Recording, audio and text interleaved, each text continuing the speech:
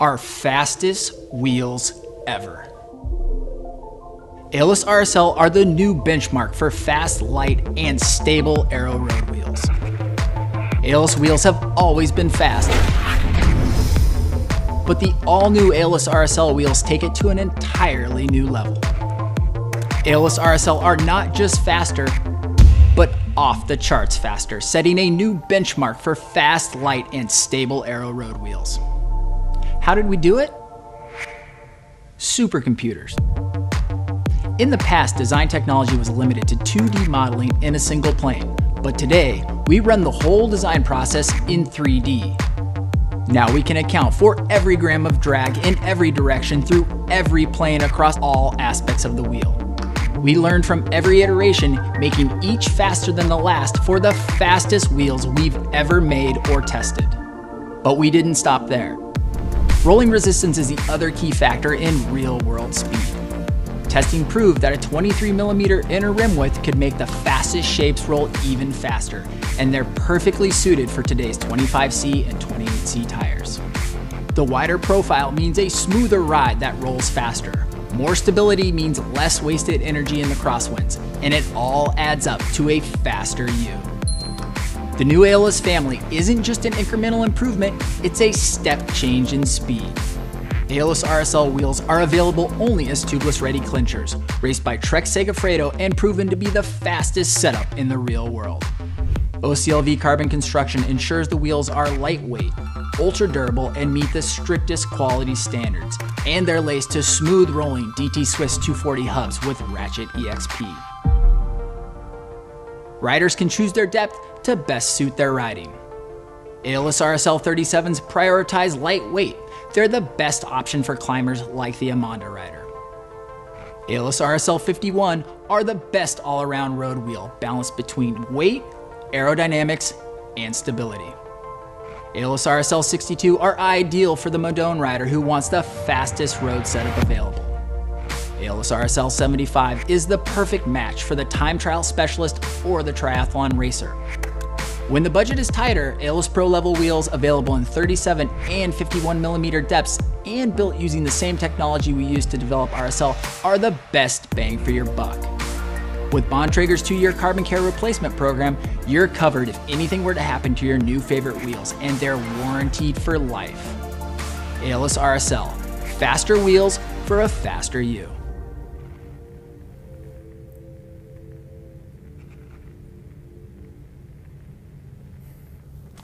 Hi, and welcome to the MY22 Aeolus Wheel webinar. My name is Graham Wilhelm, and I'll be your host today, along with Claude Dreyfel and John Davis here, super engineers, to talk deep wheels.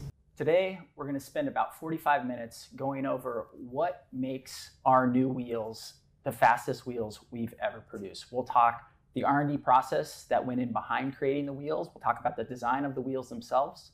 We'll also dig into the lab and ride testing behind validating that these shapes that we've created are the fastest we've ever developed. We'll bring in one of our chief test riders from Trek Segafredo to also discuss his experience in helping us to develop these wheels. Speaking of Trek Segafredo, did you guys watch the big race over the weekend? That's awesome. Yeah, Jasper Stuyven. It was an awesome race. I didn't expect it. Attacking at the bottom of the podium like he did. It was very Fabian Cancellara-esque. He held on for the win. One of the coolest parts about that race is he was on the new wheels. It was pretty awesome. He in fact chose a 75 in front and a 62 in rear. For you astute viewers out there, you'll notice that the front wheel pictured here is a tubular. Unfortunately, midway through the race, he did actually hit a pothole and popped his front tire, and the only replacement wheel they had for him on board was a tubular. But the fact that he started out with our new wheels in probably one of the most important one-day races of the year, I think is a testament to how awesome these new wheels are. Just a reminder, we are having a Q&A session at the end of our discussion here. So if you just want to scroll down on the screen, there's a little box. You can enter your questions in the bottom there, or in the box there, and then we will address them at the end of the show. Also, one reminder is we do have an embargo on all the content we're sharing today, so please don't share any of this with the public until April 15th at 10 a.m. Central Standard Time.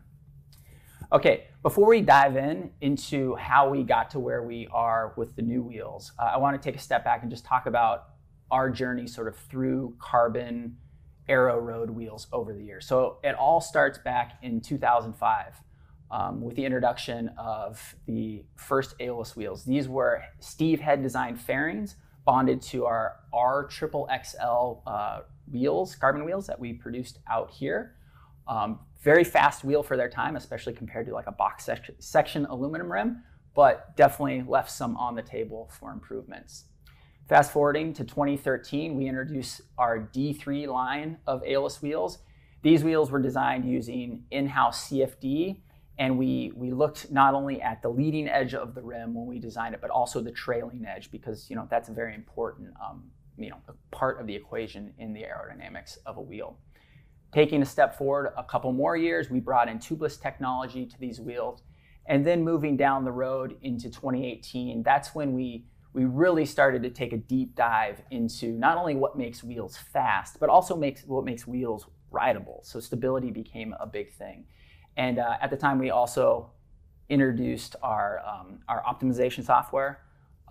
We'll go into a little bit more depth on that for this, but at the time we did a 2D optimization and validated with 3D.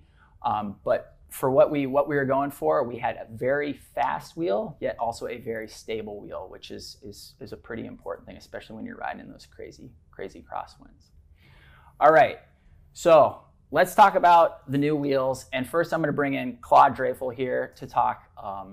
The engineering he did. Claude, why don't you introduce yourself and tell them a little bit about your background? Yeah, I'm Claude Dreyfel, a wheel design engineer here at Trek. I was the lead engineer for the R&D portion of this project.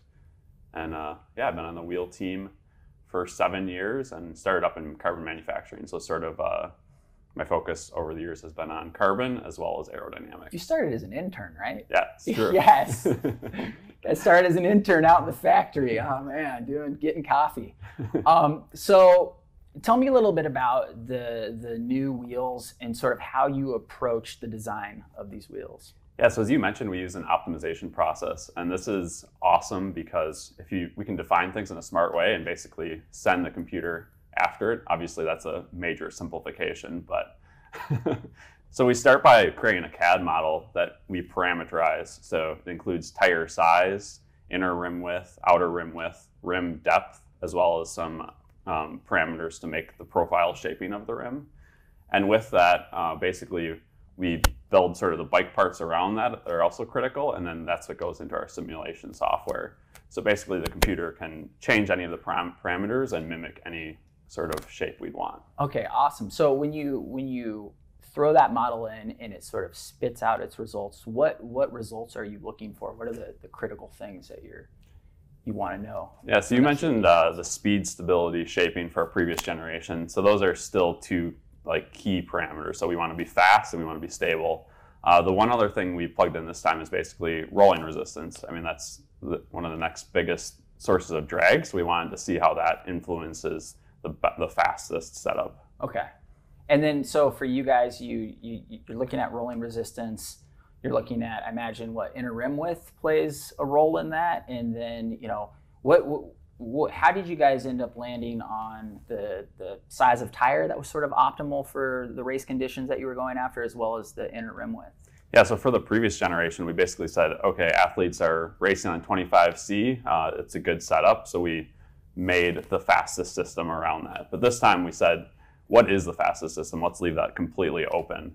And we started this project using the equipment we developed for the R3 tire. It's the treadmill rolling resistance machine, which can realistically mimic rolling resistance in a controlled test. And we did a big test where we took different tire sizes, all with the same construction, different inner widths, and different pressures. And we basically created the formula for changing all those variables. What does that mean for your rolling resistance?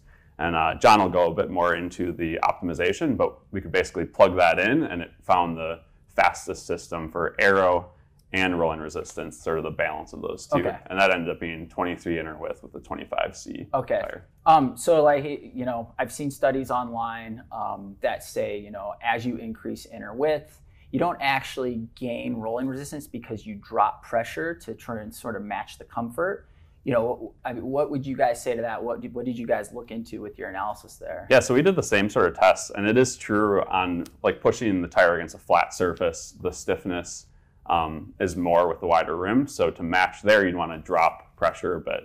But we actually went a bit further and we looked at what does that stiffness look like over like blunt objects as well as sharp objects. So let's say you're hitting things in the road, and the difference isn't as big. So really, we relied a lot on our test riders. We had people get out there and say, "Hey, what is fast? What feels fast?" Gotcha. So, what did you see with your test riders in terms of where they ended up with pressure versus where they sort of normally? I would say about half of our riders are sticking around the same pressure and saying that it feels pretty fast. Especially if people are on rougher roads, they are dropping pressure, and one benefit they like is the wider rim width actually makes for a more laterally stiff tire, so you can drop pressure if roads are rough and still a really good ride feel. So awesome. Yeah, what have you been doing? You've also been so I sort of experimented around, but I settled in on just riding the same pressure that I would have ridden for the XXX wheels. Yeah.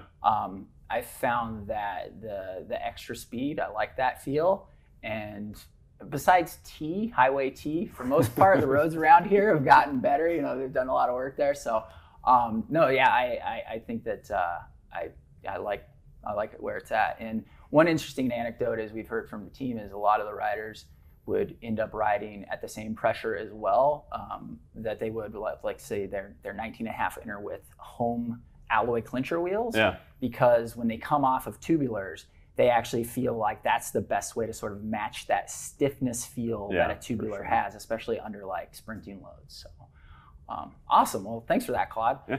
Okay, so we got the model set up, and then you hand it over to John Davis here. John, why don't you just introduce yourself and give everybody a little bit of your background? Yeah, I'm John. I'm our aerodynamicist here at Trek. So that means I do the CFD, the computational fluid dynamics, which is our computer simulations of the airflow.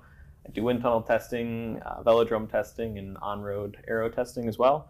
I originally come from an aerospace background, but I've been at Trek for about 3 years now. And yeah, this project was a lot of fun. Awesome. So Claude has this really powerful model that he sends over to you. Just talk through how you set that up into how you bring that into your program, and what program you're using to sort of analyze and get the results from that model. Yeah, so similar to the XXX wheels, we're using HEEDS, our optimization software, with a few key changes. One of them Claude touched on a little bit. We're looking at the whole system. So before we were just looking at aerodynamic drag in HEEDS. Now we have the rolling resistance data in there as well. So what HEEDS is you take a parameterized model you can change those variables like inner rim width, tire size, things like that, and it'll automatically update the shape of the wheel. And then it connects to all of our different software packages. So it'll connect to my CFD software, and for a given iteration, it'll calculate the aerodynamic drag, it'll calculate the stability, it'll calculate things like aero torque, and then it will also connect to the rolling resistance data from the treadmill and the model that Claude built and give a rolling resistance estimate for that wheel shape, and then it'll estimate the mass of the wheel, the weight, and then it'll fold all those up and grade the wheel essentially against our two objectives, in this case speed and stability. So the stability is coming from the CFD, and the speed is basically the total power that it takes a rider to drive the wheel set for over all of the resistive forces, so the aero, rolling resistance, etc. And then so that's one iteration, and then it learns from all those previous iterations which wheels did well, which wheels didn't, and then it'll update the shape, make a new shape, and just keep going and going and going. And it runs 24/7 for like months in this case, which makes our jobs a little easier. We can let it run. Yeah, sounds like it. So I know in the previous generation we used HEEDS to develop those shapes. What was the key difference between previous and current generation? Yeah, other than including the whole system, rolling resistance in there as well into HEEDS, the other key difference was in the aero side. So before we started out with 2D CFD, we would always validate our designs in 3D CFD, and we did that because we were a little bit computationally limited. But computers have grown. We've invested a lot in our supercomputer here at Trek, and also cloud computing.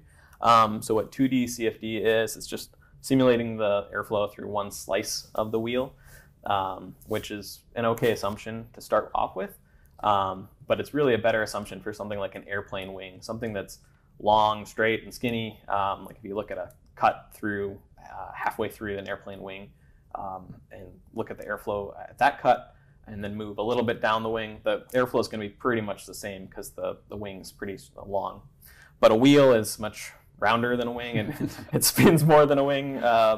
And so there's a lot of three-dimensional stuff going on. So if you have the computational power and you can start with 3D from the start, that really opens you up a lot to some better results when you complete the optimization. Okay. You mentioned earlier, does it help with like things like stability and aero torque and things like that? Yeah, so stability, it's all about the flow separation off the wheel and the relationship between side force and yaw angle, and those really have to, those are really three-dimensional effects. And so what's on the screen now is the stability study from our XXX wheel design that Claude did, where there was he had a ride test with some experienced riders, and there were aero sticks equipped on the bikes. So that was logging wind speed and yaw angle. And that allowed us to compare those wind speeds and yaw angles to times when the riders flagged, hey, I'm feeling unstable right now, I'm feeling twitchy. And we were able to look at when they flagged and compare to some of the theories at the time, which were maybe it has to do with when the wheel stalls. But really what we found was it's the change of side force. So if you imagine when you're going if you're riding in an open farm area and there's a constant crosswind, like Wisconsin. Yeah, like my weekend ride, you can feel the crosswind, but you feel fine. You know it's there, but it's like when a truck passes you, and it blocks that crosswind for a second. Then you feel kind of sketchy because the side force goes down a lot because that crosswind got blocked. And then you're all of a sudden in the wake of the truck where the yaw angle is changing a lot. So we really focused on reducing that change in side force that you feel that connects to the stability feeling. That's awesome. So when HEEDS is running, how many iterations do you have to do to like start to converge on like usable results? Is it like 10, 100? It's like that. It's thousands, and that's originally why we started with the 2D CFD. It let us get many more designs, but with 3D, we can still get those thousands of designs with our supercomputer, basically that we have now. Supercomputer. Yeah, we can get those thousands of designs that you need to really nail the final design. Awesome. So you got your computer running. Is it a couple months later it kicks out the sort of like your optimal designs? And then you down select from there, and then what's the next steps? Yeah, so then the next step is you get your great computer results, but then you have to go to the wind tunnel. And we went to the wind tunnel multiple times over the trip. We went to San Diego and Wichita State University wind tunnels. And the wind tunnel results, they were even better than we were seeing in the CFD, which is always great to see. You get the stability from the wind tunnel, and that was better than the XXX wheels for the given depth. But the part that was really interesting to me is the aerodynamicist. I like the kind of geeky aero details. Is that you usually there's a trade-off between low yaw, so calm conditions, and high yaw conditions, so really high crosswind conditions. You have to choose one or the other for a wheel set. But for this wheel set, we were able to reduce the drag at low yaw, while also delaying that stall angle and improving the performance at high yaw, which you can see in the plot on the screen now. And so that was just great to see because it kind of validated how we did our HEEDS. We ran multiple yaw conditions for each design, a low and a high yaw angle, and that really paid off in the end. Awesome. Thanks for that. Some great results there. Just a reminder, to drop your questions in the chat. Again, at the end of this, we'll go over any questions that we have and answer those questions in further depth. All right, let's go back to Claude. So you set up the model, you pass it over to John. John does this crazy CFD optimization analysis, gets these shapes, takes them to the tunnel, validates them, great results. So what are the next steps there? Yeah, so we set up some calculators, which is pretty awesome because like the team will come to us and say, "Hey, how much faster will these wheels make me?" Or you'll come to me maybe. So yeah, I'm trying to improve my commute. I'm getting older. These young interns keep passing me on the way in. Yeah, so we'll actually get to a few scenarios, but first I'll kind of just do a run through of some of the tunnel results and overall speed results. So the new RSL wheels are significantly faster across the lineup, and stability was a good improvement actually for each depth too. So looking specifically at the RSL 51, it's 16% lower for front wheel aero drag versus XXX4, while being 9% more stable. And for the RSL 62, it's 14% lower front wheel aero drag while being 8% more stable. So pretty awesome improvements there. Faster and more stable. Wow, that's pretty cool. So yeah, let's get to some of these scenarios. So with this race calculator, do you have anything you'd like me to? Oh yeah, let's just say my commute. Like I'm trying to get in, like literally I got to beat the intern. There's Mount Marquette, I got to save some energy and just really smoke them up that. My hour commute. Yeah, about how much time do you? Well, so it's 20 miles, and on a good day I could do it in an hour. Okay. Like when I'm so let's put that in the calculator. And what were you riding previously? Let's just say XXX4s. XXX4, okay. And so now you'll be on the RSL 51. Mm-hmm. So with that setup, you'll be 2.5% less power. So you could either use 2.5% less power and go the same, get there in the same amount of time, or else you'll be 1% faster. So I just save up for the hill and just light them up. 36 seconds on the hour. Okay, or I could just get in faster and get in the snack line quicker. All right, so I'm just sort of like an average Joe example. Let's start talking where it really matters. Let's say you're Ryan Mullen or one of our guys that we put on the front of a Peloton, mid-race. What does it look like for them? Yeah, so we set up the same calculator with basically the old tubular setups they were on, and then if they switched to the new tubeless tires. And with that setup, if you assume he was on XXX4 tubulars previously and switching to the RSL 51s, they'll gain 4.3 watts for aero savings and 2 watts for rolling resistance for a total of 6.3 watts. Or about 1.8%. So in the same similar kind of 2% total power savings range. And that's big for them. Every little point, 1%, matters at that level. That's pretty cool. Well, so Jasper gets the big win. Yeah. They released his power numbers. What do you have, like over 1,500 watts max at one point? It's insane. In a sprint, somebody's putting 1,500 watts, let's say like Mads. Where do they end up with that? Yeah, so we specifically kind of put together a scenario for Mads sprinting with 1,500 watts. And, he's one of the deeper wheel riders. So say he was previously on the XXX6s and he's going to the RSL 62s.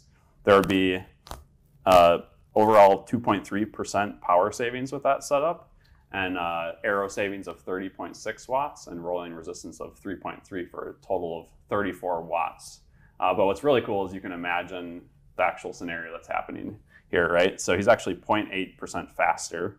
So if you look at him sprinting for 200 meters, that would basically put him 1.6 meters ahead of where he would have been with the old wheels. Which is big because there's, I think, 2 races last year where he lost by less than that. Just a hair.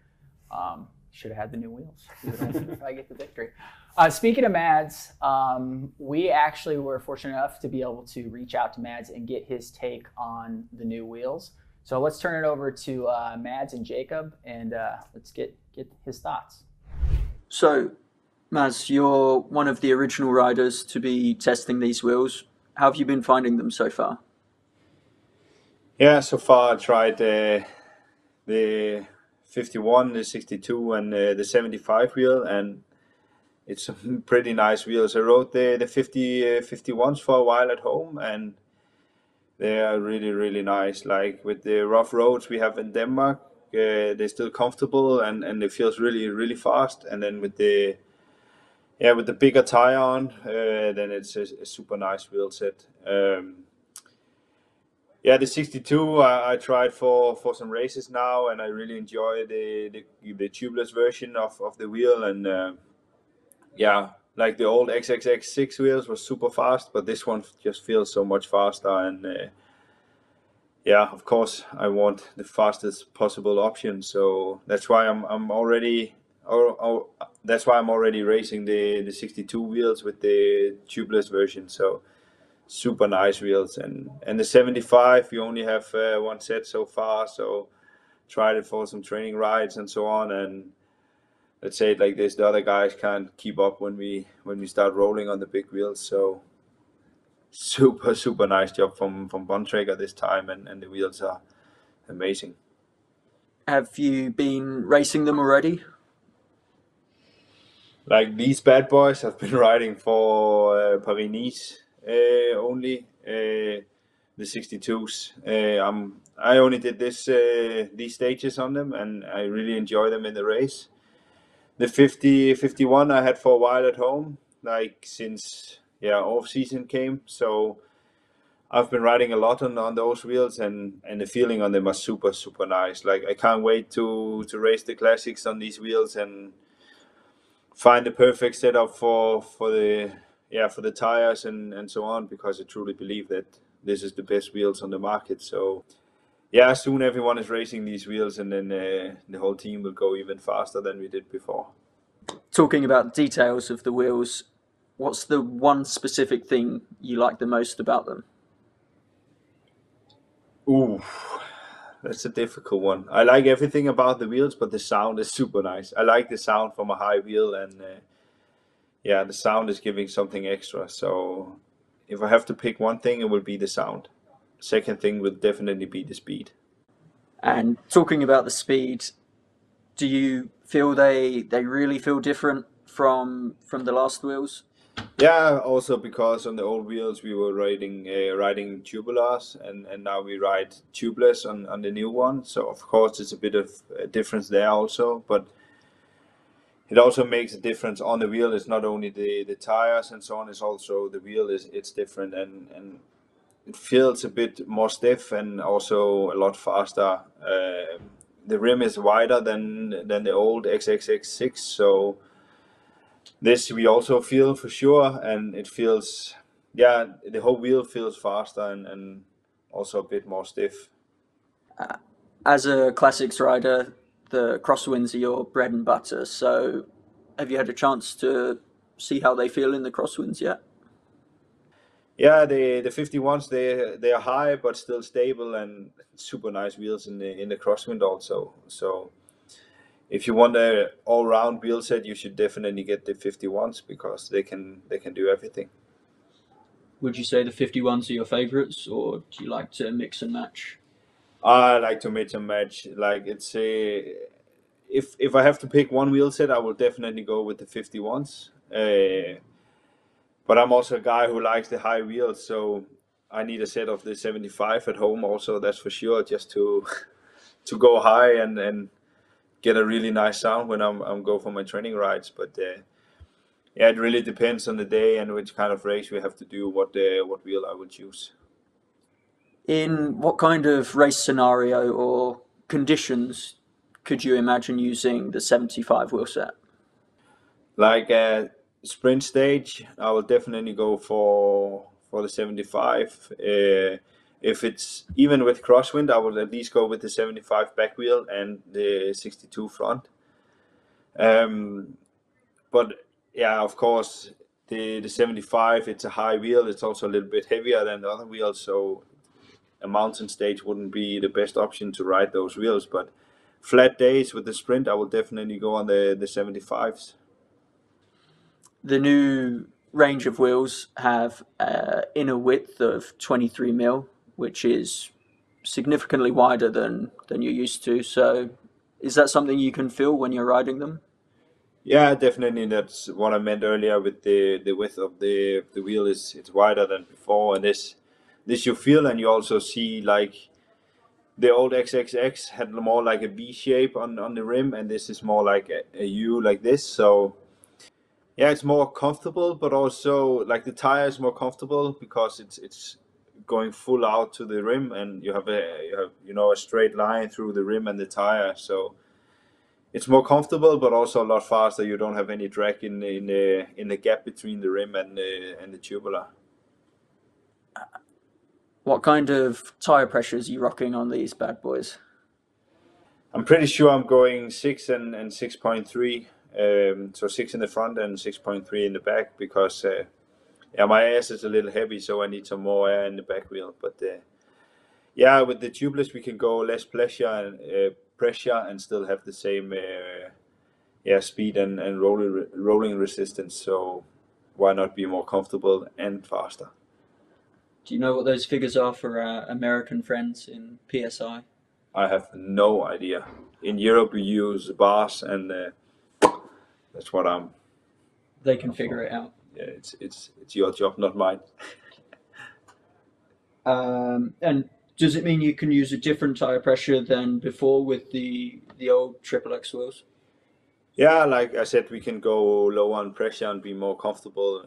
But I think for the classics, it's really nice because we can go even lower in pressure and still have the same rolling resistance. So it will be more comfortable and a lot faster on the couples, and we still go fast on the normal roads. So I think the tubeless on these wheels, it's a super nice combination. So I've heard the engineering team at Trek have been looking at the numbers, and for a guy like you, they estimate that you can save 35 watts in a sprint. What does that mean for you when you're coming into a bunch sprint?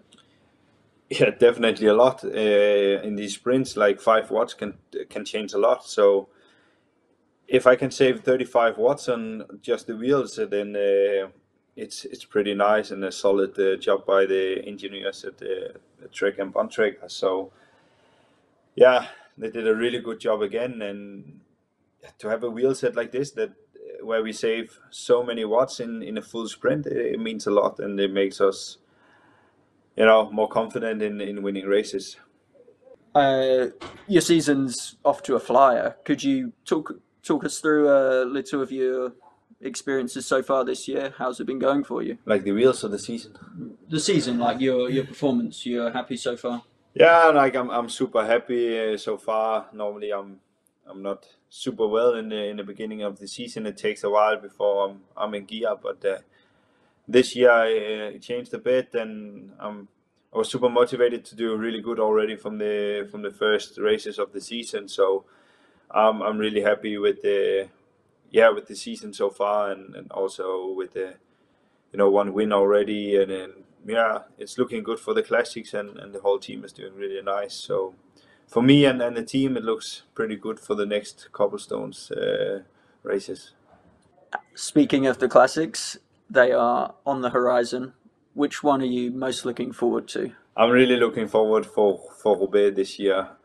Of course, the other classics, it's super important also, and I'm looking forward to do them also. But Roubaix is just something special for me, and I'm really looking forward to it. Also with the equipment we have, I believe we have the best equipment on market for that race. So yeah, it makes it even nicer to do it. And this I'm looking forward to, and try out the new wheels on cobblestones also with the Domane. It's going to be a good combination, I think. Which wheel set do you think you'll use for Roubaix? Wow. I'm like 95% sure I will use the 62 wheels, but I will definitely try out the 75 also to if there's a big difference, and if I can gain some recovery on the watts with the 75, then I'm gonna do it. Yeah, you can run some tests on the recon. Yeah, I will do a recon and run some tests for tire pressure and also for the wheels, because the 75 it's a pretty stiff wheel set and can maybe be a bit too much for cobblestones. Already 62, it's some guys would say it's on the limit for cobblestones like this. So to make it to 75, maybe that's a bit too much, but we will see. What's your prediction for Flanders this year? Oh, yeah, it will be tough. Like, you see how high the level is in the peloton, and a lot of contenders for the win, and the finals it's a lot of people there. So it will be really hard and a tough race. But I truly believe we have a strong team, and with the team we have here, I really believe that we can do a super nice final and also aiming for the win. And what's the biggest group you can imagine arriving at the finish line of Flanders together? In Flanders, let's say maximum 25 riders. It's not a bad size for you. No, if we come to the finish line with 25 riders, for sure Jasper is there. Also, hopefully Eddie. And then it's a pretty decent lead out for for a final like that. So hopefully, yeah, we can hope it will be like this. I wouldn't mind if we go to the finish line in a smaller group. So to wrap things up, did a ton of work, a lot of R&D, a lot of testing to go into the new MY22 Aeolus wheels. We have a really good lineup to add to what we did last year. So at the shallower end, what we introduced last year was the RSL 37 wheel. This year new is the RSL 51, 62, and 75. And also this year new will be the Aeolus Pro 51. The Aeolus Pro wheel is a great wheel for those more budget-minded riders. And the great thing about the new Aeolus Pro 51 is it actually shares the exact same rim shape as the RSL 51. So from a speed and stability perspective, it's a great all-around wheel set for road. So the final thing I'll say here too is our wheels pair nicely with our bikes. You know, you have the Amanda bike on the lighter end of the spectrum, so you have a 37 or a 51, great wheel for that. The Madone, it's really 51 and up, and then of course for the Domani, you know, you're looking more of a shallower wheel, a 37 or even a 37V if you want that higher volume tire. Two final reminders here is we do have an awesome warranty for our wheels. They are warranted for life for manufacturer defects, and we have a great program called Carbon Care. If a rider is to damage their wheels for the first 2 years of ownership, Trek will cover it free of charge. So that's a really awesome program just to give people confidence that they're buying a solid product, and we stand behind it. All right, let's go to the questions. You guys ready? Yeah. There's gonna be some hard ones. I don't know what I'm calling. All right, so first question here is it true that the new RSL 62 is deeper than the XXX6, but performs better in crosswinds, deeper, yet more stable? So how is that? How does it happen? I'm gonna go to John. Cool, it is true. The 62 is definitely deeper and more stable, and the way that we got there is really HEEDS, having that thousands of designs focusing on stability obviously helps. But then another great thing about HEEDS is, we kind of describe it as, hey, we hit go, we walk away, we go ride our bikes, and then we come back and the wheel's designed for us. There is some digging down into the data that Claude and I do. And so for stability, for example, what HEEDS lets you do is look at the different parameters that set up that CAD, that shape that Claude made, and how they all correlate to each other. So which one is the most important for side force, and how does it connect to the other parameters in that CAD model?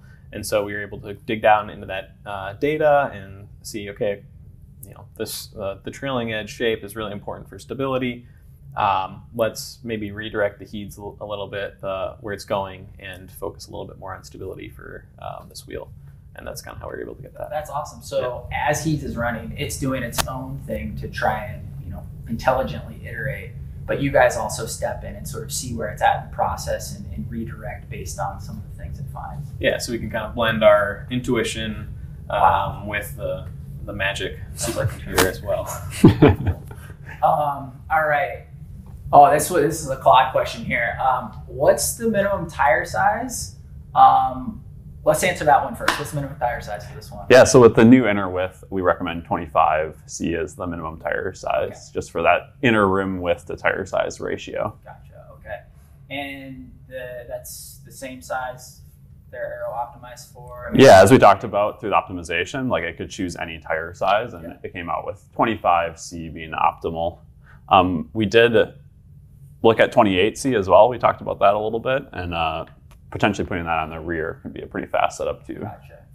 But there's still, I've heard that you guys did test the 28C in the wind tunnel, and it was still pretty good, all things considered. Yep, we put the 28s and the 25s on all of these, and just to make sure, if you put on 28s, you're not gonna go super slow. The drag, since we're optimized around 25s, the drag does increase a little bit, but not that much. And you also can potentially get a rolling resistance benefit with the 28s. So there's that balance. What if I just want to be wild and I just was like, I'm doing 75s with a 40C gravel tire? Is that, 40C tire, 45, is that okay? Yeah, so we don't, used road tires, we don't really have an upper limit. Obviously, the aerodynamics are going to get way worse, but people can do whatever they want. Especially if you get older, you got no speed or skill anymore. You just gotta have a nice looking bike.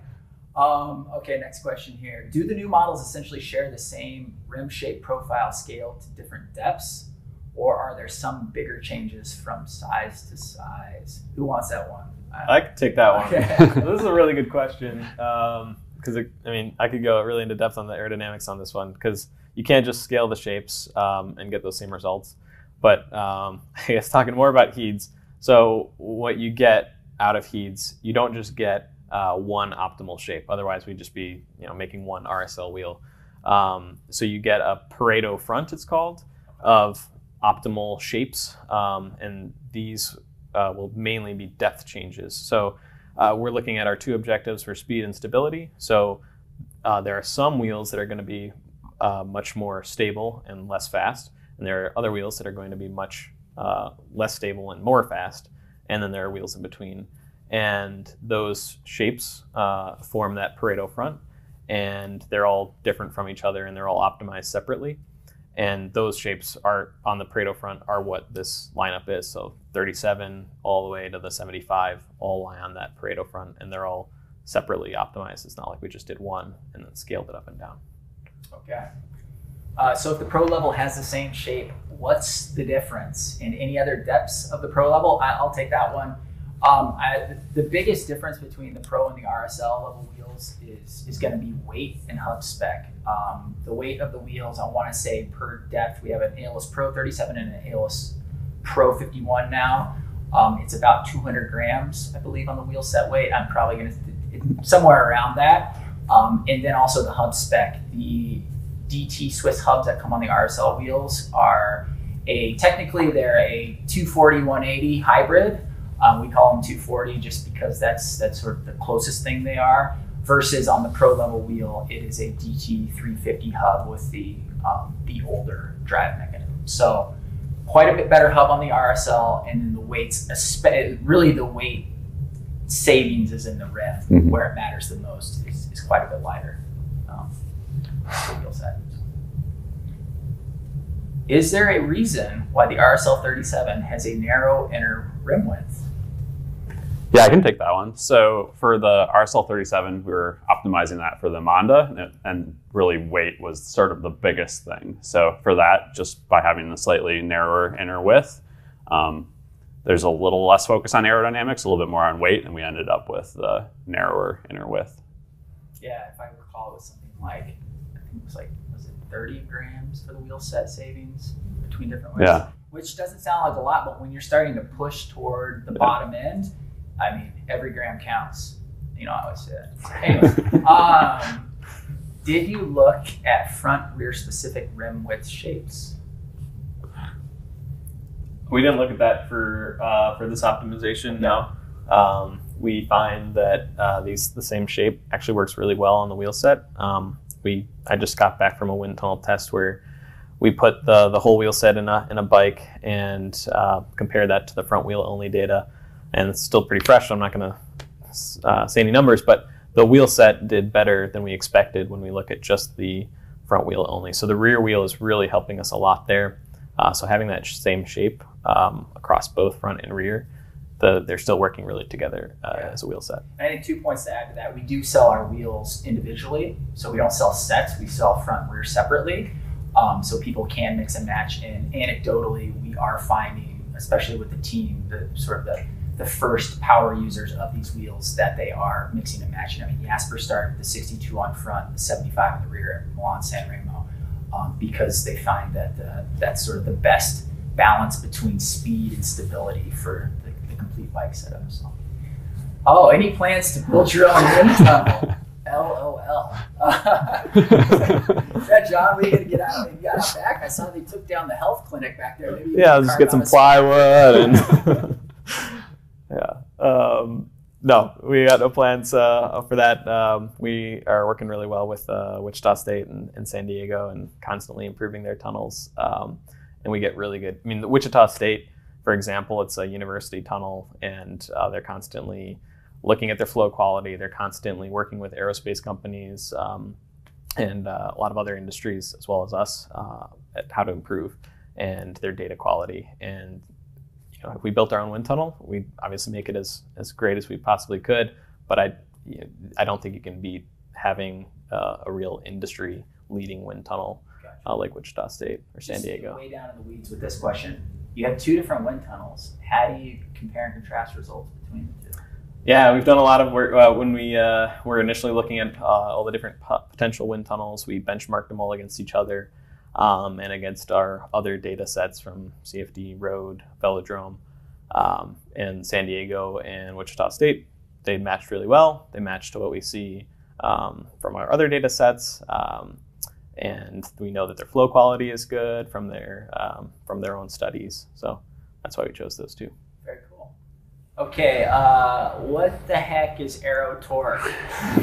Yeah, I kind of glossed over that. So aero torque is the wheels, the fluid's resistance to spinning, the wheel spinning. So it's kind of hard to think about in air, but if you took your brand new RSL wheel set and you brought it into your pool, we all have pools, and started spinning it up to your riding speed, it would be really hard to get it up to that speed because the water's there. You get that same kind of resistance in the air, it's just less so. It's still a sizable portion of the total aerodynamic resistance from the wheel, about a quarter of that. It's a lot less sensitive to these design changes that we're making. Most of our gains are definitely coming from that the traditional translational drag, but since we were looking at that total system performance, the whole wheels, rolling resistance, aero weight, we included that in there just to see what that would do. And with the 3D optimization, you were actually looking at that as well, right? So that was part of the total power equation. Yeah, yep. So that was in the HEEDs. Since we have our wheels spinning in 3D, you're able to do. You can't do that in 2D, obviously. So. Gotcha. And when you're in the tunnel, you spin the wheel and do all that stuff too, right? Yeah. So the tunnel wheel spinning. Yeah. It's always spinning when you're riding your tunnel, you're in CFD. All right. It looks like that is all the questions for today. I want to thank you for joining us today on our deep dive into MY22 Aeolus wheels. Have a great rest of your day or evening, wherever you are in the world, and we'll talk to you soon. All right, bye-bye. Finally, is there anything else you would like to ask me? To ask you? Yeah. Can I cut your hair? Maybe at the classics. If you win one of the big classics, you can cut my hair. Okay, deal. What is a big classic? Any of the World Tour classics. Okay. So if I win any of the World Tour classics, I'm going to cut Jacob's hair on camera. Yeah, but you've got to actually try to do a good job. Yeah, I will. Okay. I will. Don't just like take No. it. I will try to do a good job.